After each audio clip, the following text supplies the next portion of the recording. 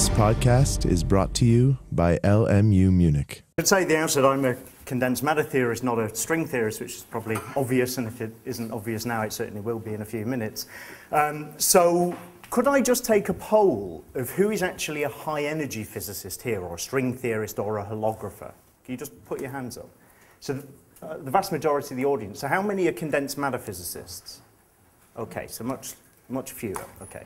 So what I'm going to do is, so I'm going to give lectures on what I titled From Critical Phenomena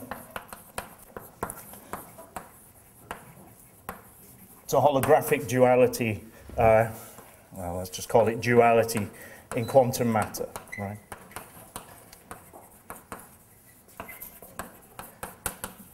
And so another term for gauge gravity duality is obviously ADS-CFT, and what I wanted to do, just from a condensed matter perspective, was ask a very simple question as to what extent even CFT is useful in condensed matter physics, right? So the whole point of this workshop is to try and explore the possibility that gauge gravity duality has some bearing on condensed matter physics.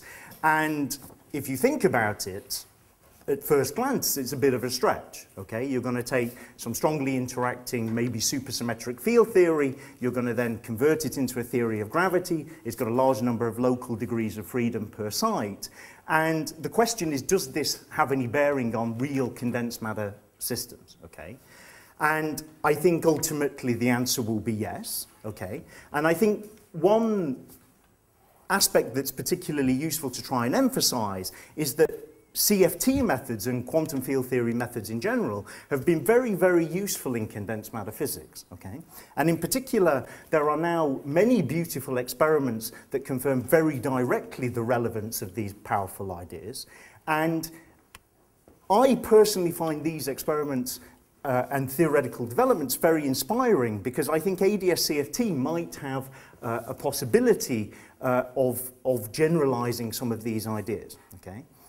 That said, the way in which the machinery of ADS-CFT operates is rather different than the way we normally tackle most condensed matter physics problems. And so I think it's worthwhile just to have some orientation of what the utility of CFT has been in condensed matter physics, so that at least you've got some idea of some of the prominent experiments that might actually set a gold standard for potential applications for ADS-CFT. Okay, so that's the rationale. Okay, so lecture one then will be relatively basic from a condensed matter point of view, but it's going to be an intro to relativistic QFT and CFT.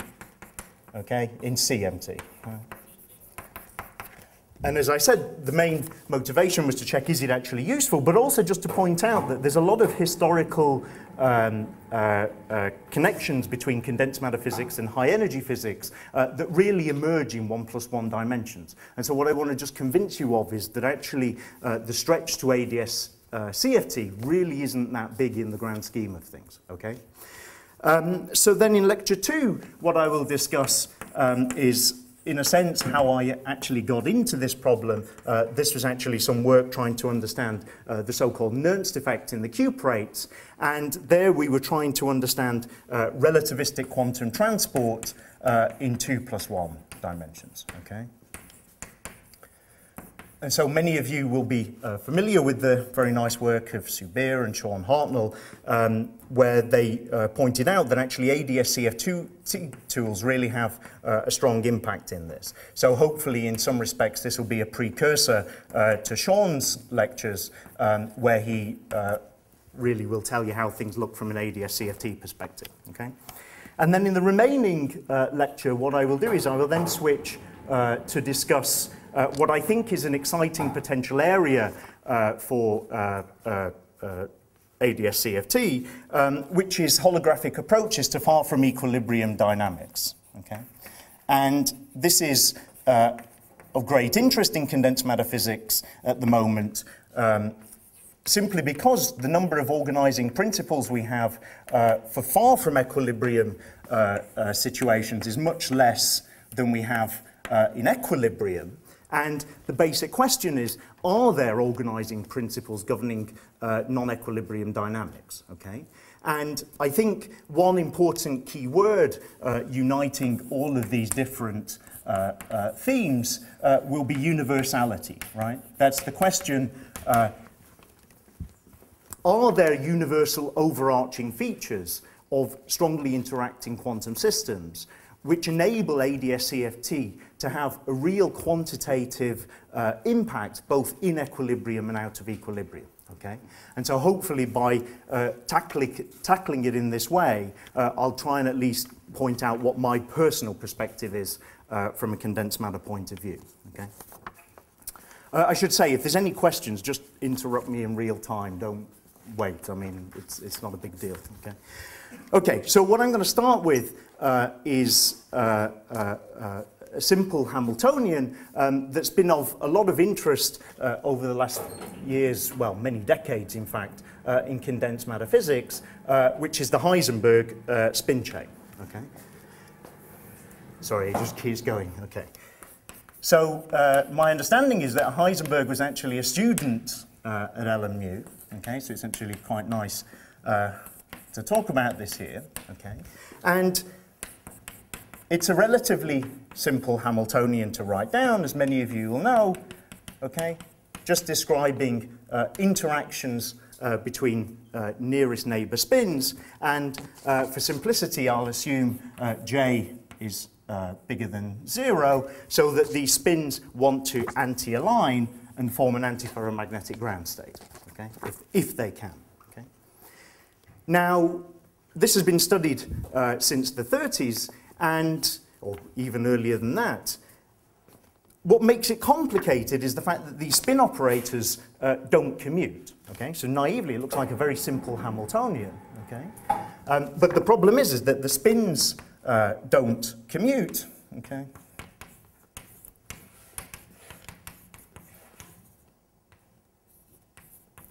Okay, and this actually makes it rather complicated to solve. Okay.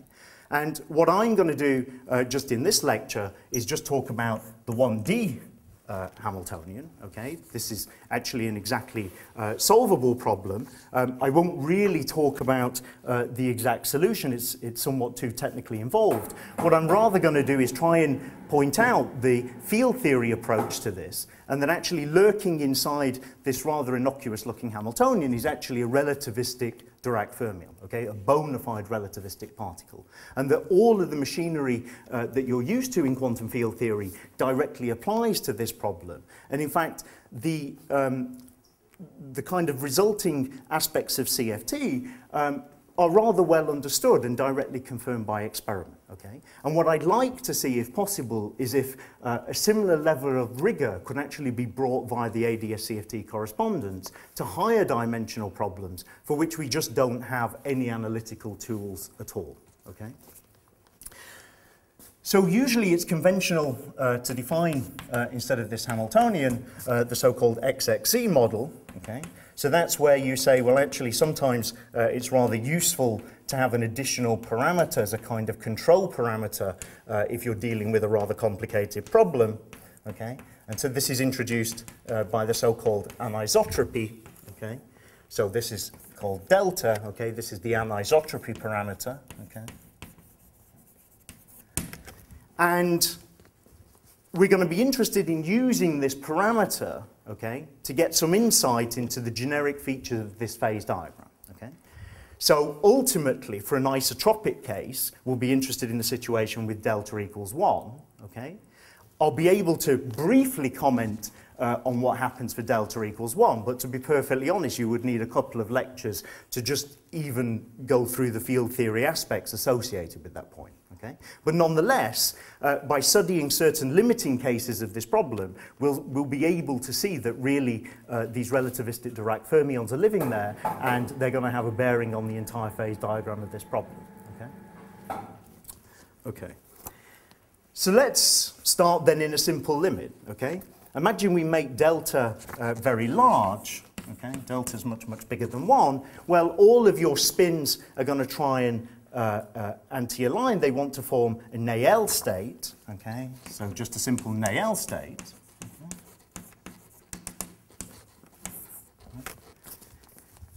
But the problem is that you've got, for any arbitrary delta, okay, this isn't even going to be an eigenstate of the Hamiltonian, okay? So even though these spins are wanting to anti-align, okay, quantum fluctuations are going to prevent them doing this, okay? And what we will see is that, in fact, the ground state of this problem has no true long-range order, okay? It actually has what's called quasi-long-range order. It has power law correlations, and this actually leads to conformal field theory describing the ground state properties of this very simple Hamiltonian, okay? Okay, so fine. So how do we go a little bit further? Well, one useful thing that you can do to gain some intuition for what these terms do is to replace Sx and Sy, okay, by raising and lowering operators, okay? So if I make that substitution in the Hamiltonian, okay, we can, it's very strange, these boards always seem to be in the wrong position. Okay, we can recast the Hamiltonian in a form involving these spin flip operators, okay?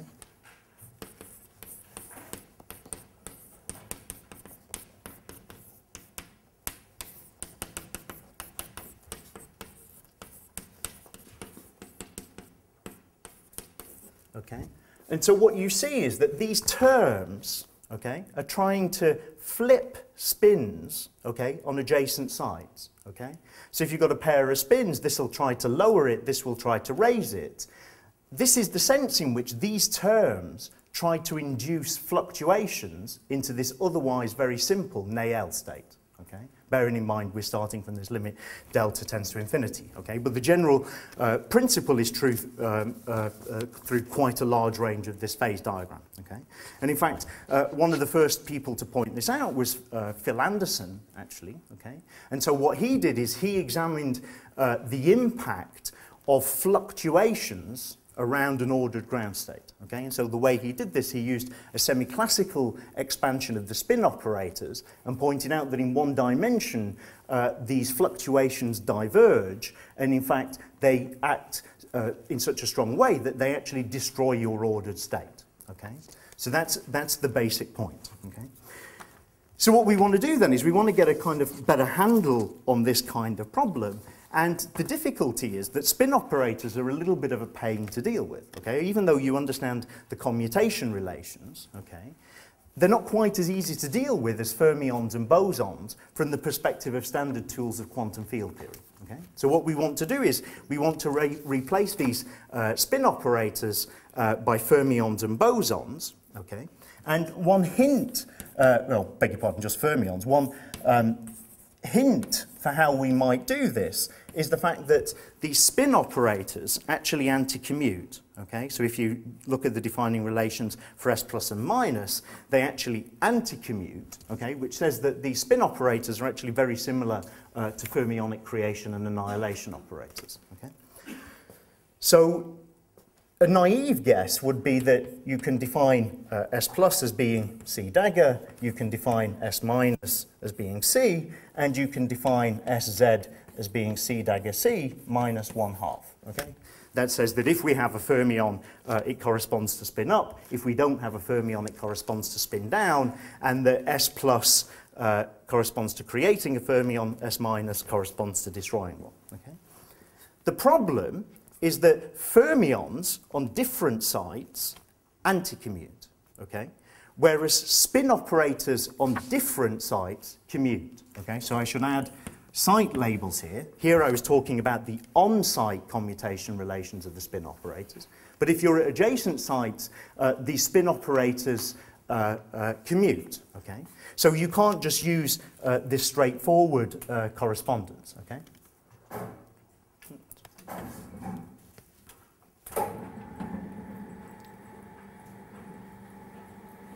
Okay, so how do we get around this? Well, there is a kind of important conceptual advance in this regard by Jordan and Wigner. What they said is that basically you need to multiply your operators by a phase, okay?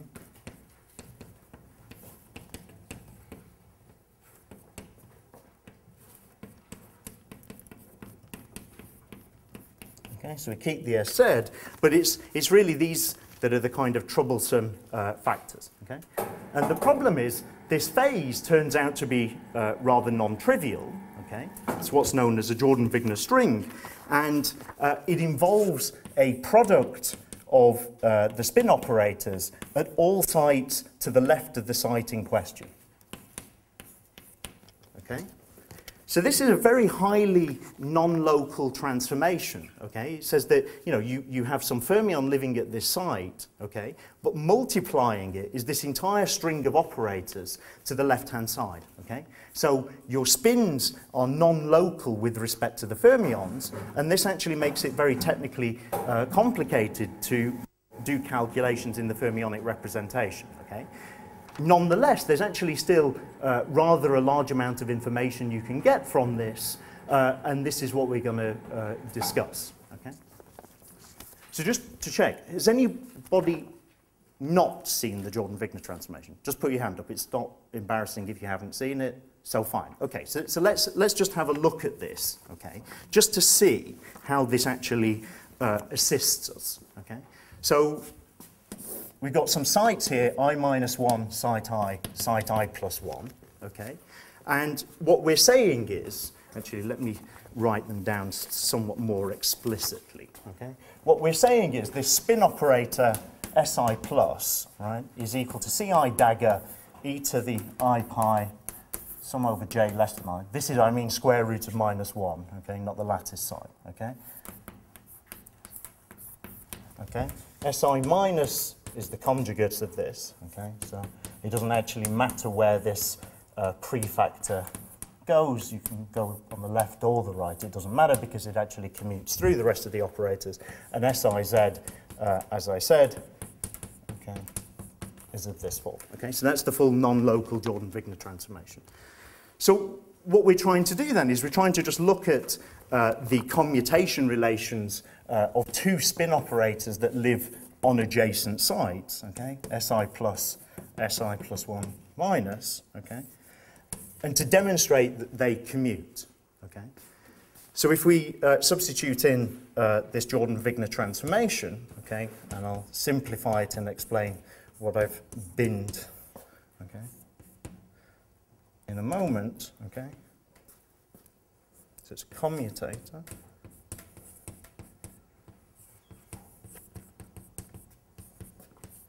Okay, you get this. Okay, so the basic point is, you imagine you look at a lattice site here, it's got this Jordan-Wigner string extending all the way down here.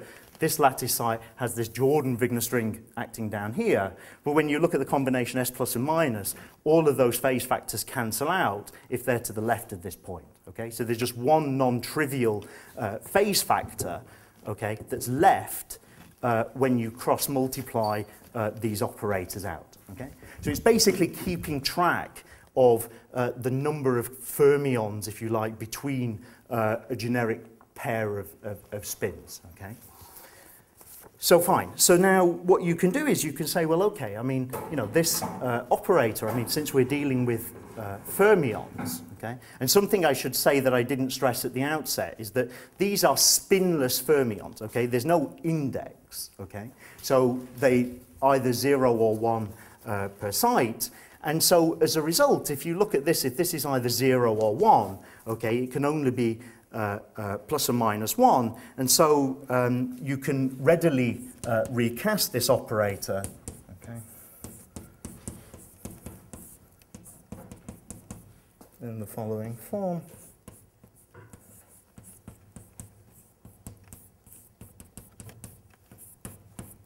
Okay. And the basic point is that if you now look at this combination and just use the standard fermionic commutation relations, you should be able to convince yourself that this is 0. Okay? So the action of multiplying by these phase operators gives you the correct commutation relations. Okay?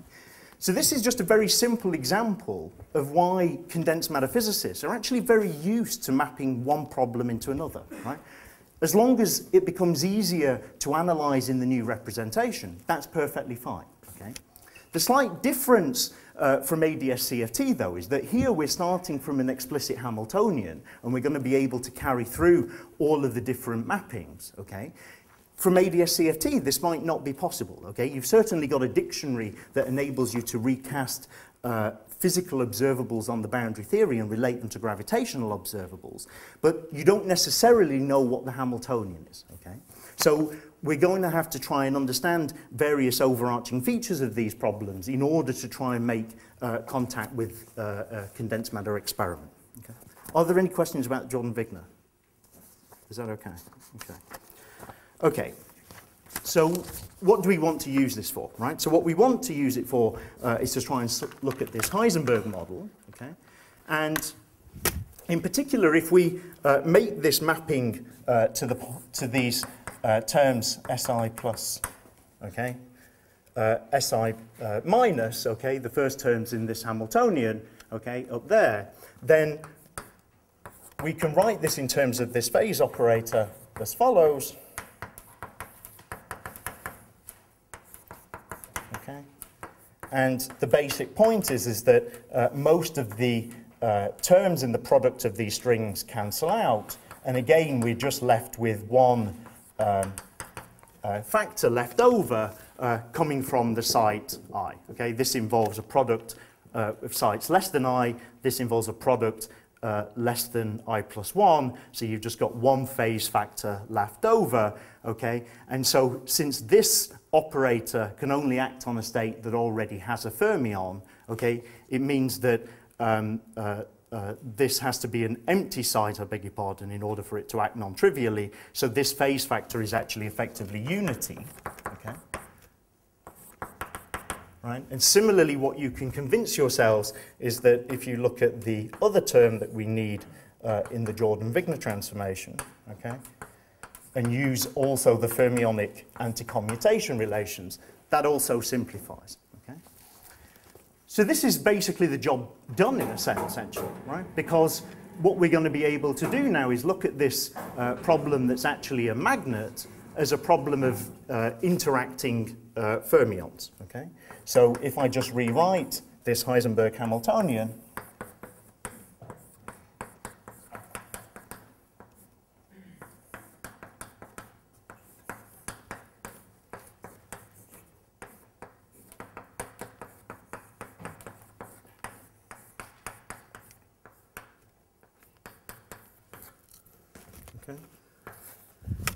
then what you see is that this first term, this S plus S minus term, this corresponds to fermionic hopping. Okay? You destroy a fermion at a given lattice site, it moves to the next site, and similarly you have the Hermitian conjugate process describing these fermionic hopping. Okay? So the fermion hops from one side to the other. So this is a kinetic term for a fermionic lattice model. Okay? This, on the other hand, is an interaction between these fermions, okay? And actually, this is why the Heisenberg problem in general is so complicated, because you have to take into account, in the isotropic case, for the presence of these interactions between fermions. Okay, sorry, I lost the site later. Okay.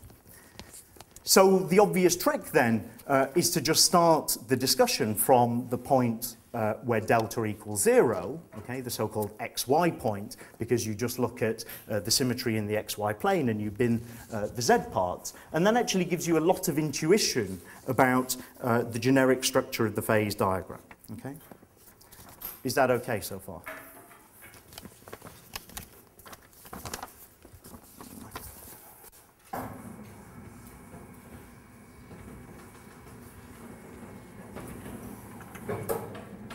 Okay, so what we're going to do is we're going to immediately go from this position space into Fourier space and just recast this as a bunch of interacting fermions.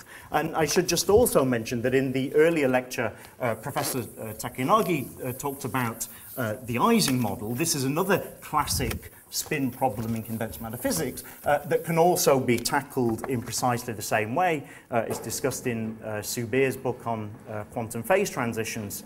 And again, it forms a kind of benchmark for trying to understand interacting quantum systems in general. Okay. Okay. So what we want to do then is to move into Fourier space. Okay. So if I introduce Fourier basis for my creation and annihilation operators.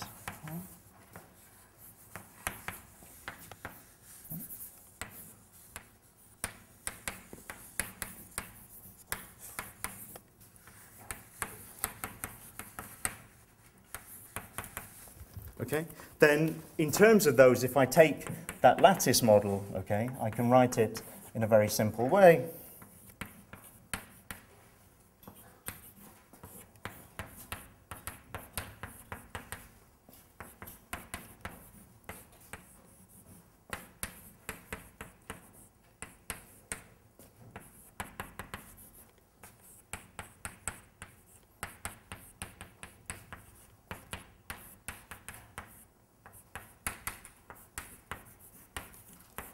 Okay, and as I said, if we neglect delta, okay, we get rid of this quartic interaction between the fermions, and what we're left with is a problem of essentially free fermions, okay, moving through this tight binding lattice with a cosinusoidal dispersion, okay.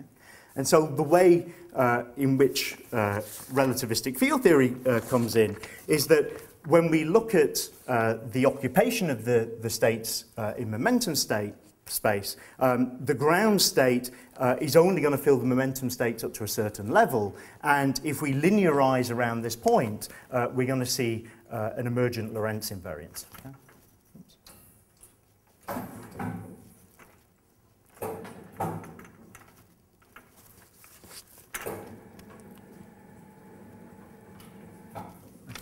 So if we just plot the energy versus momentum, right, for this cosine band, okay, what we're saying is this is E versus K, this is our dispersion, okay, goes up to J and minus J, okay, and if we want the ground state of this magnet in this fermionic representation, it says we should make the energy as negative as possible, i.e. let's fill all the states from minus pi to pi, okay, and this will be our ground state of our magnet, okay. So this is effectively the Fermi energy, okay. You could also translate this portion of the dispersion via 2 pi, and it would come over here like this, okay. So these are going to correspond to left-moving Dirac fermions, and these are going to correspond to right-moving Dirac fermions when you look at the low-energy properties of this system, okay. But here we actually have the explicit expression for the dispersion, okay. So it's actually possible to do rather a lot of work with this Hamiltonian without actually linearizing, okay. And in particular, if you look at thermodynamic quantities, you can see that in the low temperature limit, the resulting free energy gives you a specific heat that corresponds to the specific heat of a relativistic fermion or equivalently a relativistic boson, okay? So let's have a look at how we might get some insight into kind of correlation functions and averages and magnetizations, okay? So we have this relationship between the magnetization and the fermions from the Jordan-Wigner transformation. So what this says is that if we're at half filling, okay, which is what we are, we're dealing with spinless electrons, and in order to get the ground state, we've just filled up to these points here, so we have a half-fill band. What it says is this ground state has vanishing Z component of the magnetization, okay? So it's not a magnetically ordered state, okay, with a broken symmetry, okay? Similarly, if we look at the expectation values of Sx and Sy, okay, these are also 0 because I can recast this in terms of the raising and lowering operators, and if I act with a raising operator on this fermionic C and promote one of the particles above the surface, then this is going to be orthogonal to the state on the other side, okay?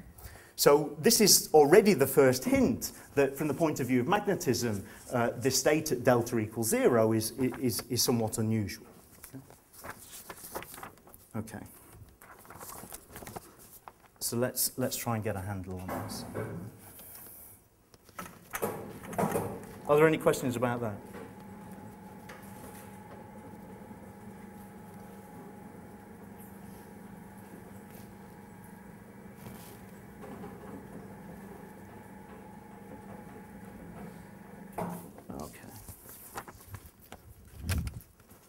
Okay, so the next thing I want to try and understand then is correlation functions. Okay, I've skipped over a bit where we just look at the energy of the system, okay, which we can do by just integrating over this dispersion and just seeing how much energy our fermions have. Okay.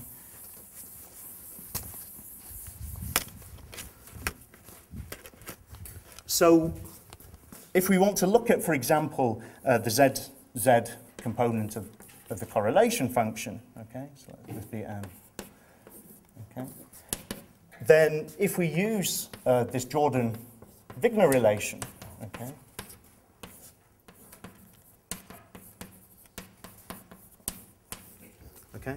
then we can immediately simplify this using the known properties of these fermions. Okay.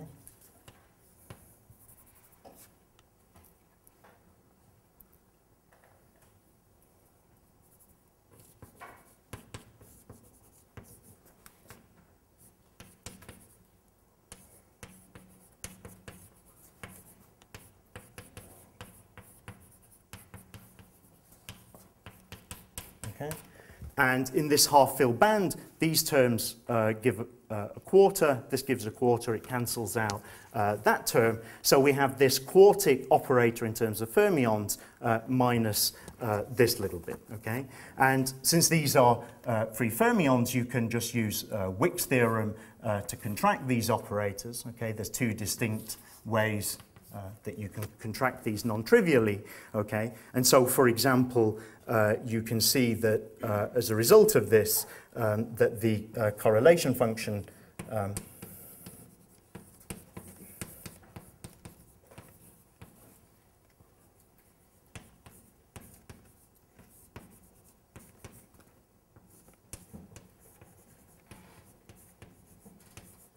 okay? And so if you set m equals to n, okay, then you just find that SNZ all squared is a quarter, which is what you would expect for spin a half, okay? So if this was a vector, total S squared would be 3/4, reflecting the three components of spin, okay? But more generally, what you want to do is you want to be able to understand the full spatial dependence of this correlation function, and in particular to see the connections to conformal field theory. Sorry, this is going the wrong way. Oops.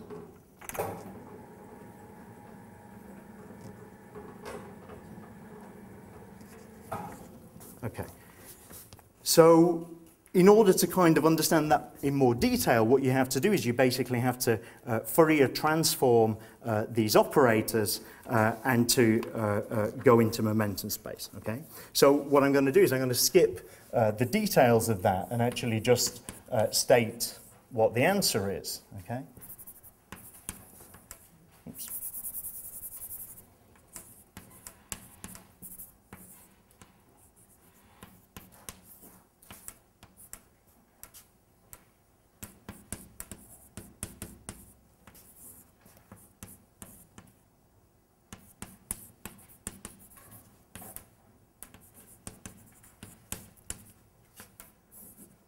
Okay, then is not equal to m. So what that means is if you set one of these to 0, okay, and just look at how it drops off as a function of distance, what you find is that these correlation functions go down like the square of the distance, okay? Okay. So they're alternating in sign, okay? If you look at first guy, then the third, then the fifth, etc. Okay, there's a minus sign reflecting the fact that this is an antiferromagnet. But rather crucially, the spin-spin correlation functions decay as 1 over n squared at this particular point where delta equals 0. Okay, And the correlations between sites that are evenly spaced actually vanishes, okay? So it's quite an unusual kind of magnetic state, okay? So this is where you start to see the hints that CFT can play a role, because systems with power law behavior in 1+1 dimensions can be described by CFT, okay? And so what it means is that this magnet is an antiferromagnet. It has some alternating magnetic order, okay, that alternates in sign. If you look at the behavior in the vicinity of wave vectors close to pi, corresponding to this antiferromagnetic oscillation, your magnetic system should be described by a gapless conformal field theory, okay? And what we'll see in a little while is that experimentally this is indeed the case. And in fact, this actually exists all the way up to the isotropic point where we set delta equals unity, okay? Okay. So the other thing you can prove, although it's rather technically difficult, so I won't do it here, okay? This is actually some work done by McCoy, okay, is that if you want to understand the correlation functions in either the x or the y direction, these actually drop off as the square root of the distance, okay? And this is because we set delta equals to 0, so x, y, and z are not appearing on an equal footing, and in general these exponents don't have to be the same, okay? But nonetheless, the theory is still described by conformal field theory, okay? So how are we doing for time? Okay, let's have a look. Okay. Sorry? Where does it come from? Oops. Yes, so this is, there is a -1 to the n, okay? Basically, when you do the Fourier transform, which I skipped over, in simplifying these expressions, you get a factor e to the ik n -1. Sorry, which? Here or there? No, so it's because I've set 1 to 0, and then it's alternating because I go from site 1 to 3 to 5. Have I? So if that was 0, right? You're saying n is always odd. N is always odd, yeah. So then, it's always the same sign. Yeah, it's always the same sign. So if you take a spin and look at it 2 neighbours away, or 1 neighbour away, okay, but then 3, 5, okay. There's a relative minus sign just reflecting the antiferromagnetism.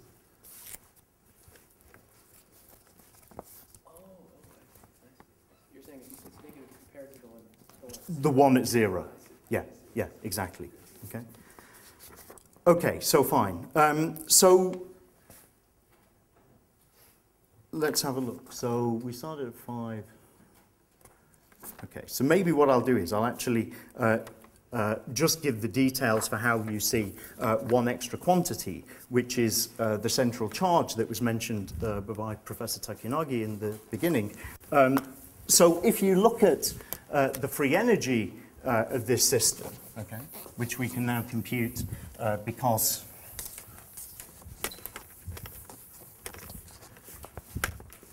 we have the exact dispersion, right? The free energy is basically given by this relativistic, or this, beg your pardon, this tight binding dispersion, okay? And what we want to do is we want to integrate over this bunch of fermions, okay, with a Fermi distribution, but with the dispersion given by this J cos k, okay, that we found by the explicit fermionization, okay? And so the point is that if you look at the corresponding internal energy, okay, as a function of temperature,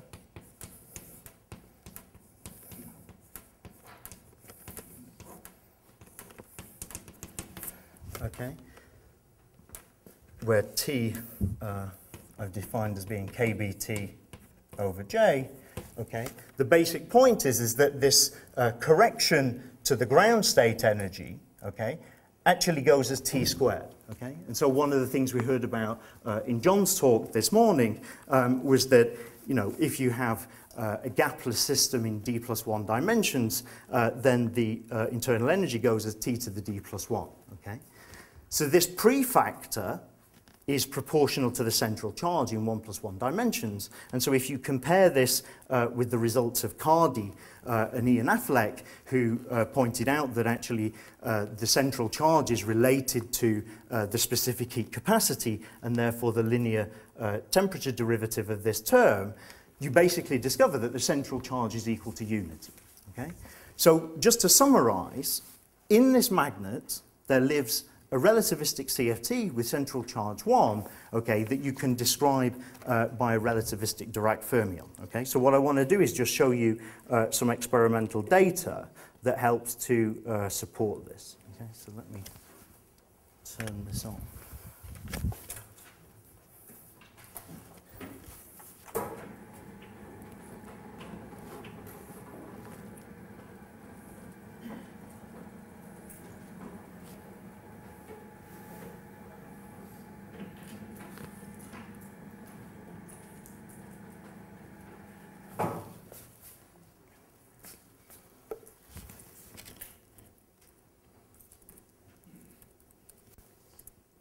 Okay.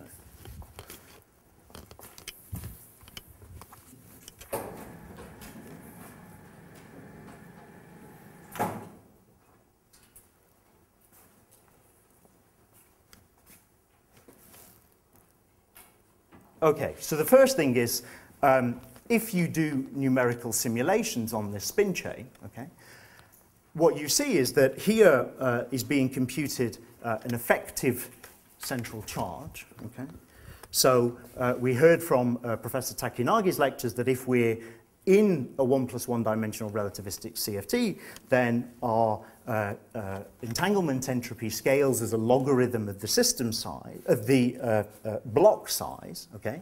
And this prefactor you can get at using what's called density matrix renormalization group, okay? So if you imagine you're interested in some condensed matter problem, you're interested in trying to find the ground state of this Hamiltonian or correlations in this Hamiltonian, you want some numerical procedure that gives you access to the density matrix, but also enables you to tease out the appropriate low energy physics. So it's some density matrix renormalization group procedure.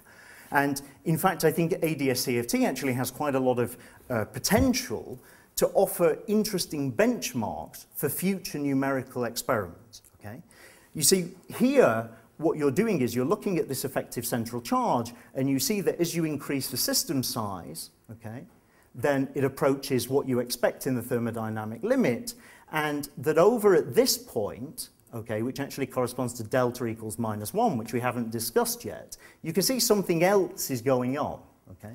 And the point of this recent paper was to point out that even in this very well understood problem, actually there's some new features emerging close to delta equals -1, okay, that can be revealed through looking at entanglement entropy, okay?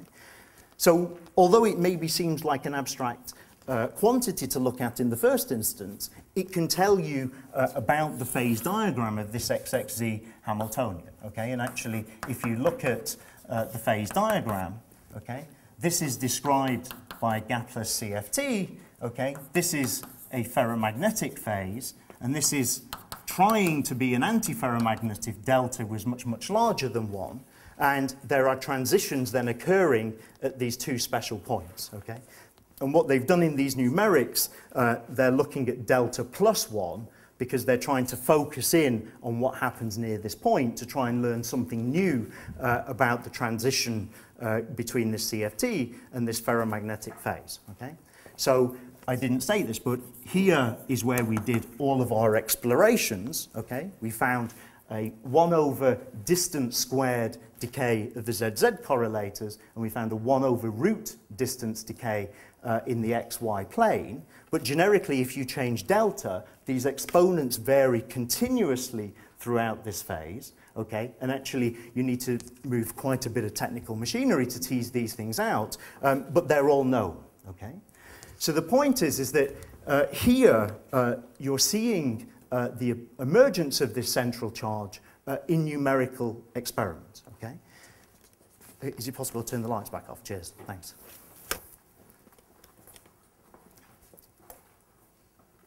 Okay. So, yeah, question. Yeah. So, these are different conformal field theories? So this is all described by what's called a Luttinger liquid. I'll come back to this, okay, if we've got time.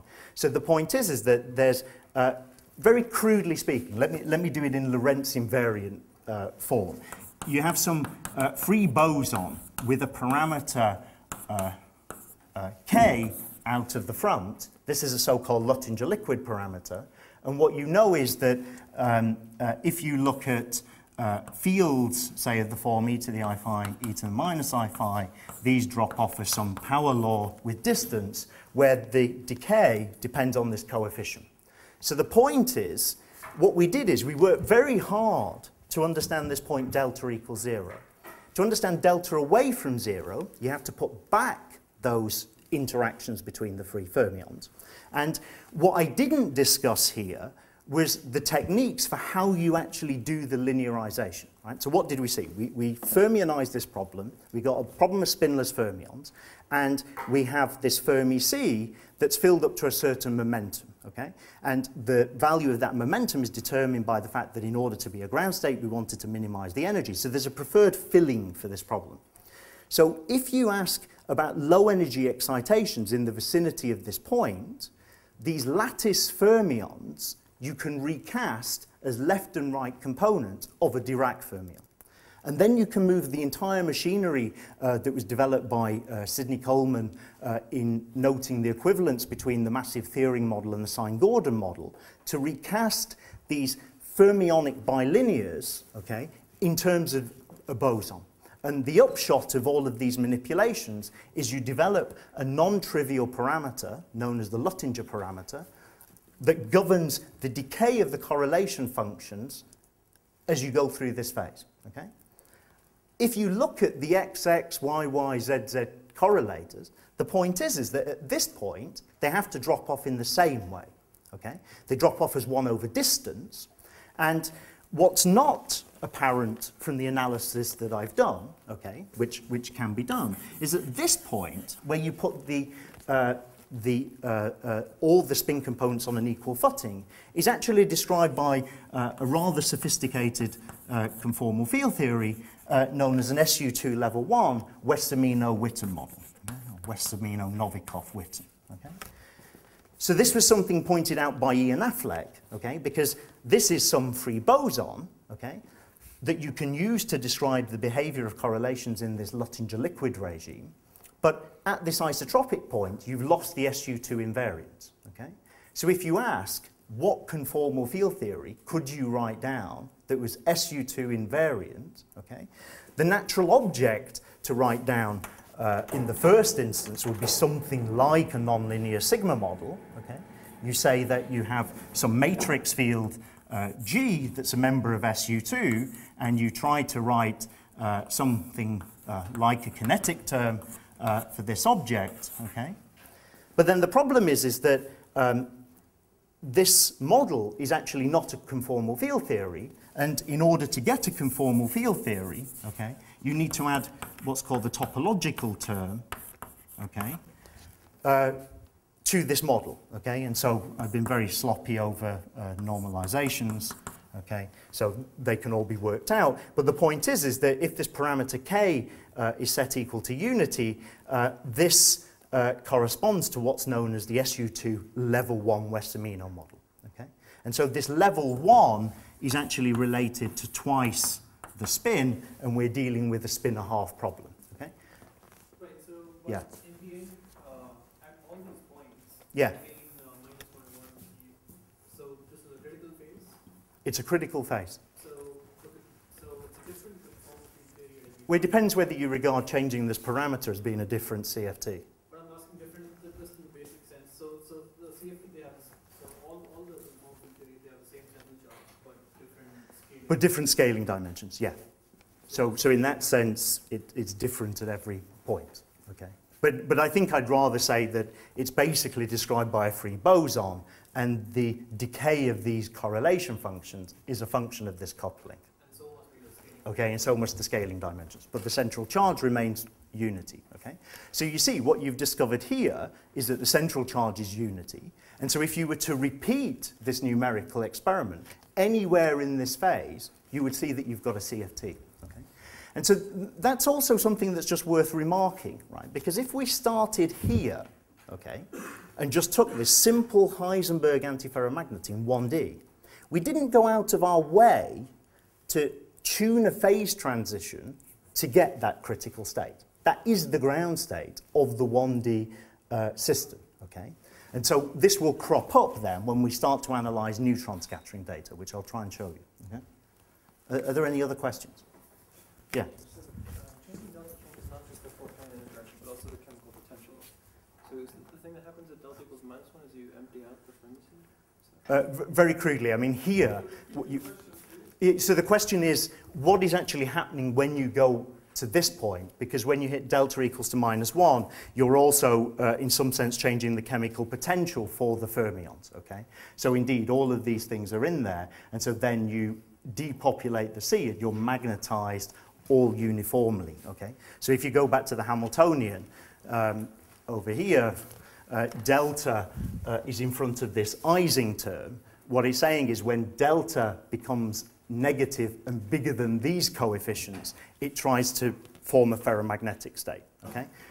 On the other side, when delta equals +1, and it's large, this is trying to be antiferromagnetic, but it turns out that the staggered magnetization, i.e. if you look at the magnetization at each site but include an alternating minus sign, that actually doesn't commute with the Heisenberg Hamiltonian.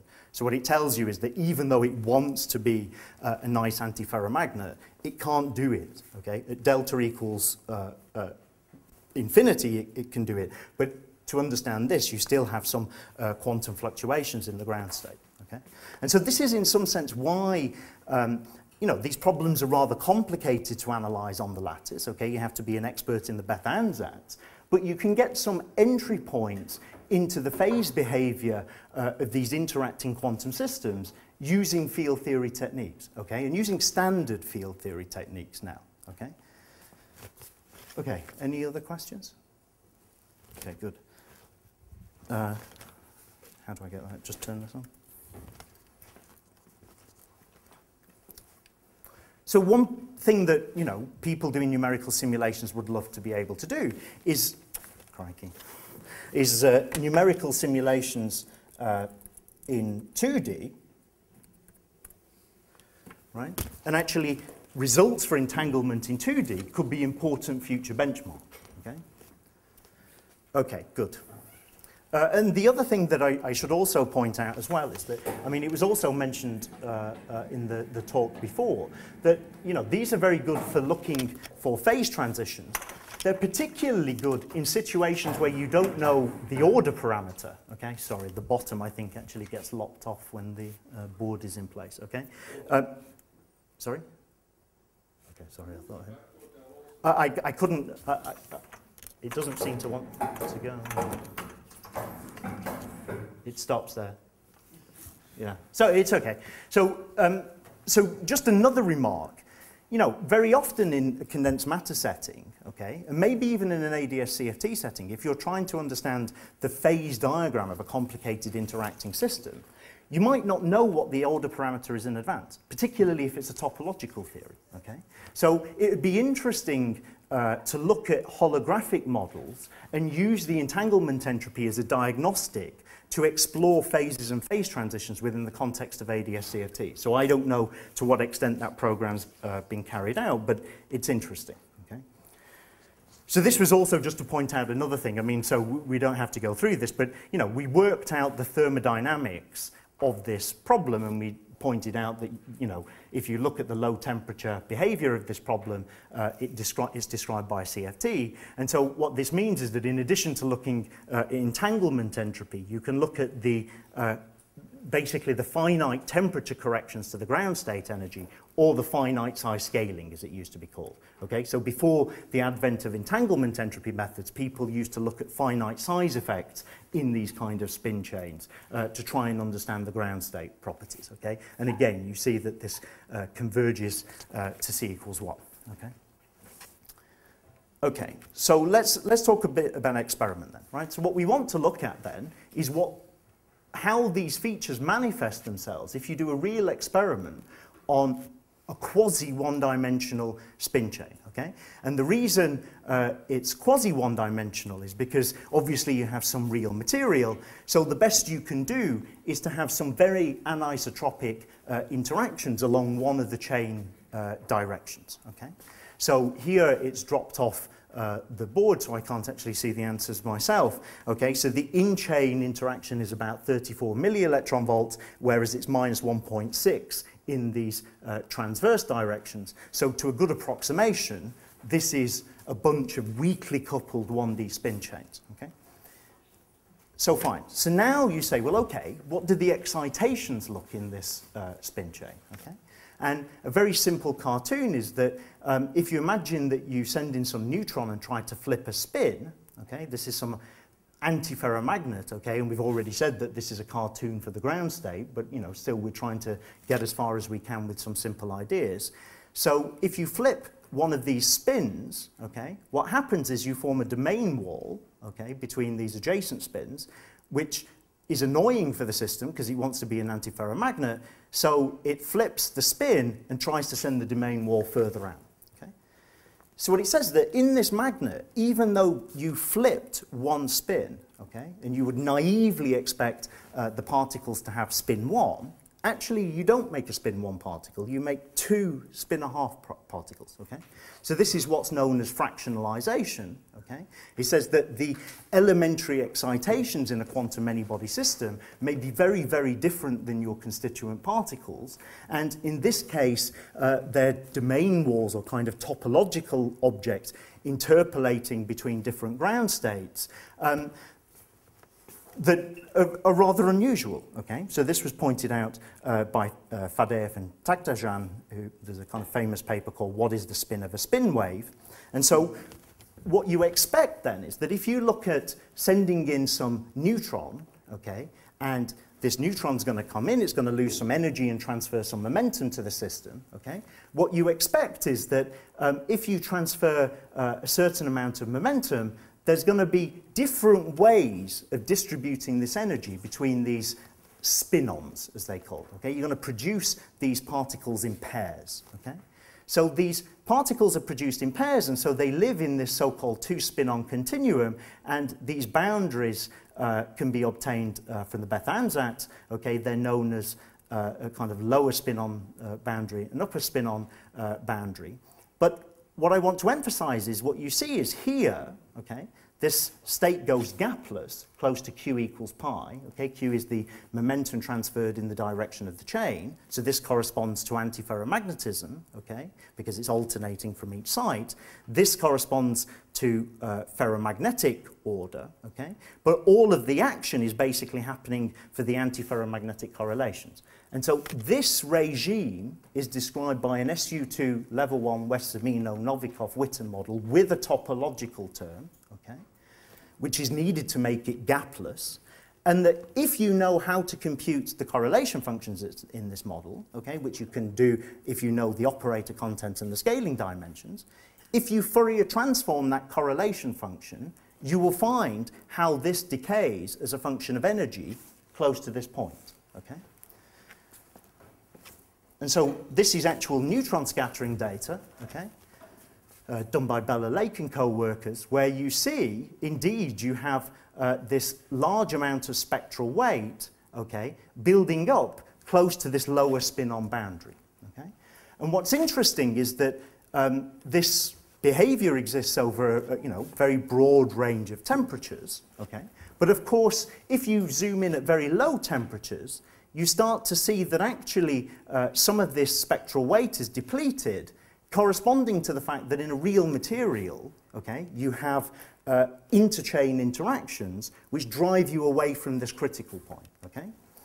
Excuse me, So this is basically the intensity in arbitrary scattering units. So they're looking at the number of neutrons kicked into their detector with certain energy and momentum, and this is related to the Fourier transform, essentially, of the spin-spin correlation function.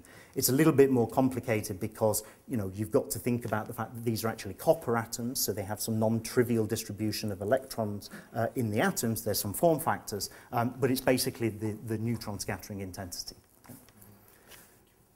Okay, so you see, what they have is they have this nice regime, okay, which is at intermediate energies, okay, where you're free from any problems associated with interchain coupling, where you're described by this 1D Luttinger liquid, or essentially this free boson, okay? So you're seeing scaling behavior here. At very high energies, you start to notice the fact that actually you're on a lattice, okay? So the point I want to drive home is that this 1D behavior is seen in these materials. And so if you look at the data, actually let me just go back. I mean, what they're doing is they're saying, let's look at these plots, right, as a function of temperature. This is 6 Kelvin, the lowest temperature. That's where you start to see significant depletion around here because you're noticing the small interchain interactions. At higher temperatures, you're less susceptible to this, so it behaves more like a 1D system. And so if you look at this point, this k equals pi, where you're governed by this CFT, you should be able to collapse your data and see scaling as a function of omega over t. Okay? So one of the things that Subir pointed out quite a long time ago is that if you're close to a quantum critical point, the only scale in the problem is temperature, and therefore you expect scaling as a function of energy over temperature. Okay? And so if you collapse their data, okay, so they have to look at the temperature times this thing, that's the quantity that scales, you see that all of the data collapses very nicely as a function of E over T, and this is a theoretical curve, okay, that was predicted by Heinz-Schultz from Luttinger liquid theory. Okay? So this is absolutely bulletproof evidence that CFT has an impact on these real materials, and actually it can be a rather interesting way to understand the broader phase diagrams in these systems. Okay? And so in addition, if they look at lower energies, they can see that they see a crossover to this ordered phase where the spin-on excitations in this Luttinger liquid get confined back into spin-1 magnets. Okay? So there's kind of confinement, deconfinement, let's say crossover, if not transition, occurring in these materials. Okay? But again, the reason why I'm mentioning this is that if you just look at the quality of that data, okay, to the theoretical predictions, it's very, very impressive. Okay? And so I think if ADS-CFT has the potential to organize experiments done on strongly correlated systems to the same degree, it will be an unequivocal success. Okay? And obviously, there's many difficulties in that because you don't necessarily know what the Hamiltonian of the boundary theory is. But from the perspective of scaling and phenomenology and trying to kind of understand relationships between either transport properties or magnetic properties or whatever in different materials, there might be some hope to actually get results of a similar quality. Okay? But it's clearly going to be harder. Okay? Okay. So then, how am I doing? So I'm nearly up, aren't I? Okay. I started at 1/4 so... So I've got till... We have until 6:45. Okay, so that's fine. So, okay, so then just to show you just another amusing thing, I mean, some of you may have heard this. I mean, all the stuff I talked about was associated with this spinor-half chain, okay? So this spinor-half chain has these gapless excitations known as spin-ons that's described by conformal field theory. If you look at an integer spin chain, okay, you see that this, what was gapless behavior occurring near q equals pi, has developed an excitation gap. But in addition, there's a nice smooth curve here, right? You're just producing a single particle. You're not producing spin-ons. So it says that when you go from a half integer to an integer spin, okay, the excitations in this correlated system change in a very dramatic way, okay? And so this is sometimes known as the Haldane gap. Okay, who pointed out basically the role of these topological type terms depends on twice the spin. Okay, and so in these integer spin chains, you can neglect these topological terms, whereas in the half-integer case, they're absolutely crucial in order to see the dynamics. I saw you wincing. Yeah. Why were you wincing? Come back to it. Okay. I was chatting last night to John about trying to understand such problems semi-classically, and I think John thinks he can understand them without doing semi-classics, which is very good. So, okay. So, what I just want to kind of round up with is just an extra set of experiments that again show very, very close connections to CFT, but actually go way beyond CFT in a sense, okay? They show you what happens if you perturb CFTs and the fact that you can get incredibly exotic behavior that again is clearly seen in experiment, okay? So there's a very famous prediction by Sasha Zamolodnikov that if you look at the Ising model in a magnetic field, okay, and this Ising model is close to its phase transition, then this continuum Hamiltonian turns out to be integrable. Okay? It's worth pointing out the Ising model on the lattice is not exactly solvable, okay? But somehow close to the continuum limit, when you look at this problem as a perturbed CFT, it turns out that out of the infinite conservation laws that are appropriate for this CFT, this perturbation reduces that number of conserved quantities down to a rather large number of conserved quantities, to the extent that there is a residual E8 symmetry, okay? This Lie algebra has 248 generators, okay? I mean, this is the Ising model in a magnetic field, okay? This isn't, you know, string theory, right? I mean, this is literally a magnet, okay? And the masses of these excitations, okay, so this is a gapless theory, but in the presence of this, it's driven to some massive integrable field theory.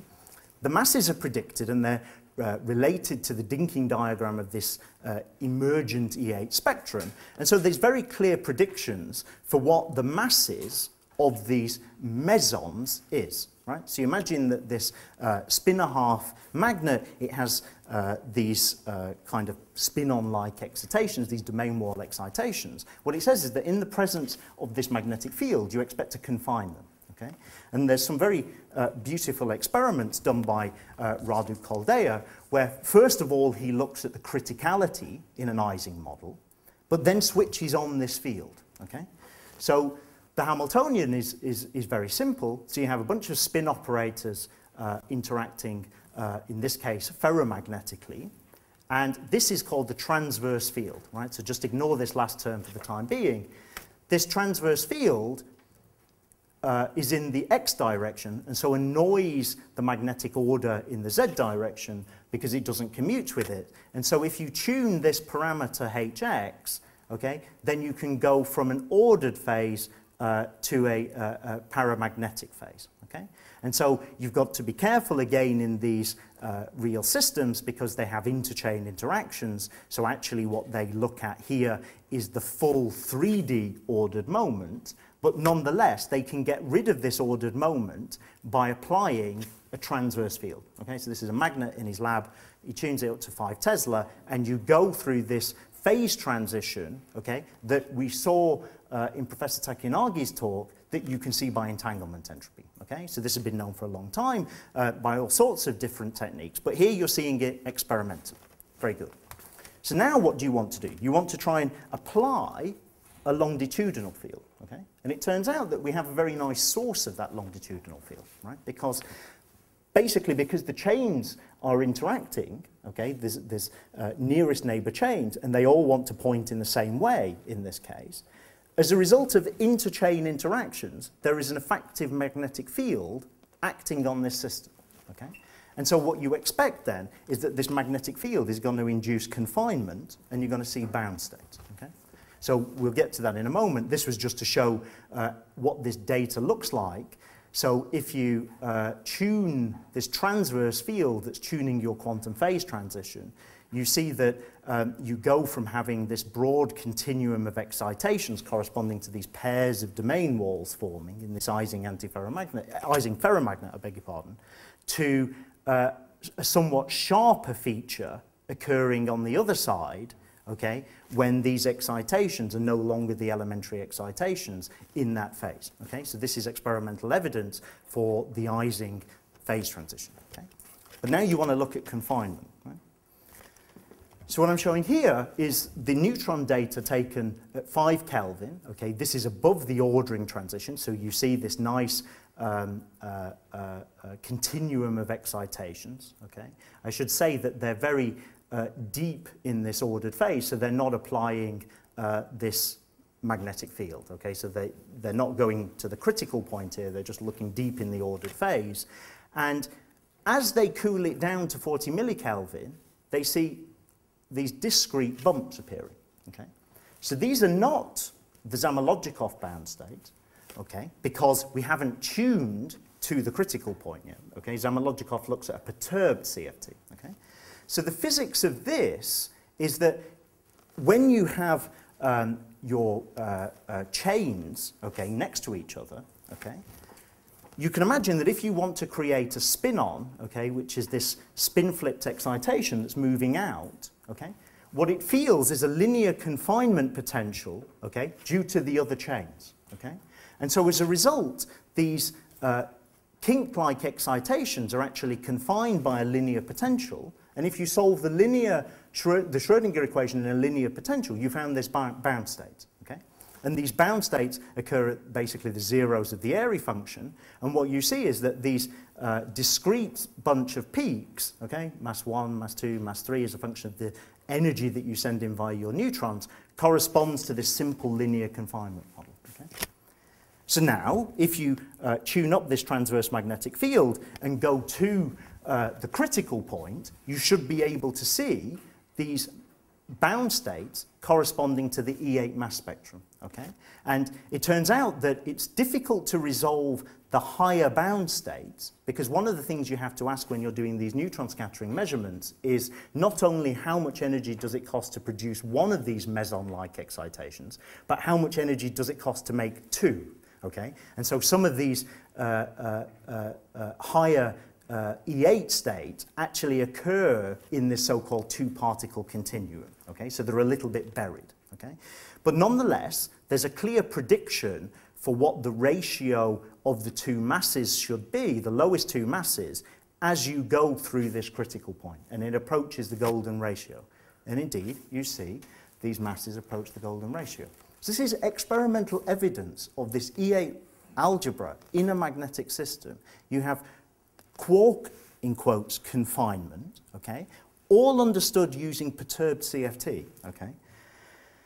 So let me skip over this during the time. It was just to point out that obviously, you know, there's been a lot of activity in the last few years looking at graphene, okay, where again you have this relativistic spectrum, and in fact there's an effective speed of light, it's about 1 × 10⁶ meters per second, and you see the relativistic version of the quantum Hall effect at room temperature, okay, essentially in pencil lead. So why have I shown you all of these things? Well, what I just want to kind of emphasize is that relativistic QFT really does play an important role in condensed matter physics. But actually, it's not only important, it's experimentally verifiable and actually leads to many, many exotic and unusual effects. And the basic question is, are there similar things out there regarding 2D CFTs, perturbed 2D CFTs, that you might be able to get a handle on using ADS-CFT, okay? And it might take a few years before you can even dream of comparing to experimental situations like that. But I think, you know, depending on what your background is, that should be the ultimate goal, okay? And so in the next lectures, I will talk about a couple of directions that I think are particularly interesting, just because on the condensed matter side, it was somewhat harder to understand these problems. So the first one was relativistic transport in 2+1D, that Sean will talk a lot about in his lectures. And then the last one is far from equilibrium dynamics. What happens if you really start to kick these systems? Can we get any universal principles? So I'll end there.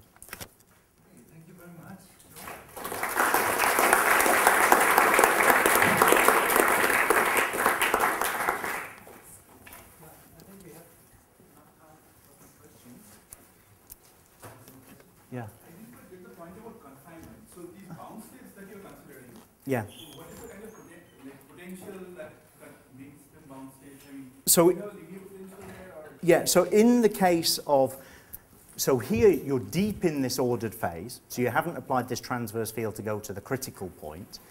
In that regime, it turns out it's a kind of weak confinement regime. You can think about this in terms of a kind of semi-classical type picture of confinement. And basically, the energy cost for, you see, you imagine you've got this ferromagneticizing chain, you flip one of the spins, this propagates out, and it leaves behind, okay, these flipped spins in its wake, okay? The energy cost for having those flip spins is linear as a function of the interchain interactions. It's because this is opposite to that, and so it costs you linearly, okay? And so if you then look just phenomenologically at the bound states that form in a linear potential, you can demonstrate that they're governed by the Airy function, and so these masses of these excitations reflect that linear confinement potential, okay? So the potential's more complicated when you go over to the perturbed critical point, so the perturbed Ising model described by CFT, and there you get this E8 mass spectrum, which clearly doesn't correspond to a simple linear potential. So there's something more complicated, but it's something that you can get hold of using techniques of integrable field theory. Okay? And so, you know, it's not exclusively the case, right? But I mean, by and large, most of our exactly solvable models are in 1D, okay? I was talking to John about this yesterday. I mean, there are examples of solvable models in 2D, no question, okay? But they're much fewer and far between, okay? In 1D, you've got a whole slew of machinery that you can use to understand these interacting quantum systems and really constrain the behavior, okay? And so ADS-CFT might be useful in particular in going into higher dimensions. Okay, so they're not necessarily integrable, okay, but they are solvable.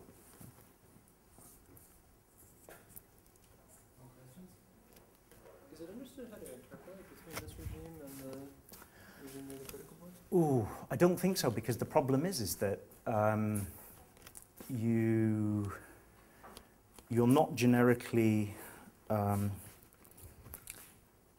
integral. Let me have a think. So. There is work done by Giuseppe Massado on double sign Gordon, for example. So there is, yes, so let me approach it differently. So in a sense, what you ask is, imagine you start from the E8 point. You can ask about how does the spectrum evolve as a function of the other magnetic field, and what are their lifetimes, and how do they drop out of the spectrum, okay? So I think Giuseppe Massado and Delfino looked at this, and so there are semi-classical predictions for how this evolves as a function of parameters. So in fact, one of the things I actually asked one of my DMRG friends was actually, could you map out this full spectrum of excitations of the Ising model in both a longitude and on a transverse field to do precisely that, to understand how you go from the E8 spectrum to the linear confinement regime. Okay, but to the best of my knowledge, it's not been done in, I mean, it's just, you don't have an exactly solvable model, so there's entry points, but in general, it's a difficult one to crack unless you do it numerically.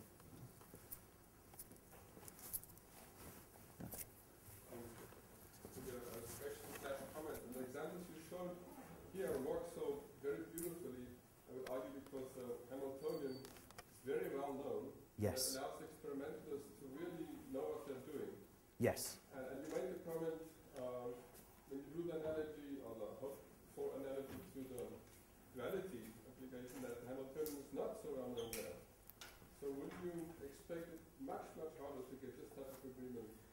Okay. Experimentalists don't know what system they are. So very good. Okay, so let me tell you then a little bit about the conclusions that I'll try to draw from my next talk. Okay, so basically we were trying to understand relativistic transport, okay, close to quantum phase transitions. Okay, and you can determine these using, you know, standard, I wouldn't say standard field theory tools as I'll explain, but kind of variants of more standard approaches. Okay, But it turns out that actually when you look at the transport coefficients in this problem, there's all sorts of links between the transport coefficients, okay, which turn out, thanks to the work of Subir and Sean, turn out to be consequences of relativistic hydrodynamics. Now, if you do ADS-CFT, okay, you see all of these relations because you have an explicit example where all of these things are built into the problem, okay? And then with the benefit of hindsight, you can then look at relativistic hydrodynamics. Actually, I don't know which order they did it in. It might be an interesting question. Did you do the hydrodynamics first and then the Yang-Mills calculations, or was it the other way around? Both simultaneously. Okay, so fine. So there you go. So you've got an example of a solvable model that you're running in parallel with what you think is a more general approach, okay? So these holographic models act like test beds to maybe flesh out more general overarching principles, okay? So maybe before we got all of these exquisite examples of low-dimensional materials or ultra-cold atomic gases, you could argue that those Hamiltonians served a similar organizing purpose up until the point where they were just bona fidely realized and everything is absolutely bulletproof. So my feeling is that if there are connections between critical states of matter in 2+1 dimensions, it could well be that holographic techniques can start to offer some organizing principles. And so it may be possible to make rather robust testable predictions that are somehow insensitive to the fact that you're dealing explicitly with some supersymmetric Yang-Mills theory. I mean, to give you an example in the case of the CFTs, if you look at the properties of a CFT, if you know its scaling dimensions, you know how it's, if you know its operator content and how it falls into representations of Virasoro algebra, you can say how the correlation functions decay. But basically, all of these CFTs are described by one overarching framework. And yes, each CFT is somehow different, but it's different in a way which you understand, okay? And so it could well be that if you look at this totality of Yang-Mills theories, maybe they display lots of common properties which you could tease out and maybe present to an experimentalist, okay? So it's this aspect of universality, I think. What are the kind of broad brushstroke features that are just general properties of interacting quantum systems close to a critical point?